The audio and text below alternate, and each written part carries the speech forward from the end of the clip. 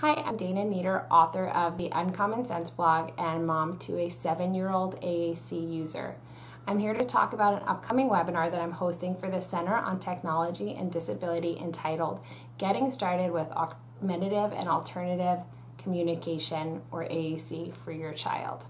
In the webinar, I'm going to address some of the questions and concerns that arise in the beginning stages of AAC acquisition and implementation, such as how to advocate for a comprehensive, robust AAC system, general guidelines for how to select initial vocabulary, ideas for learning how to use an AAC system yourself, and beginning strategies as to how to incorporate AAC into the interactions with your child.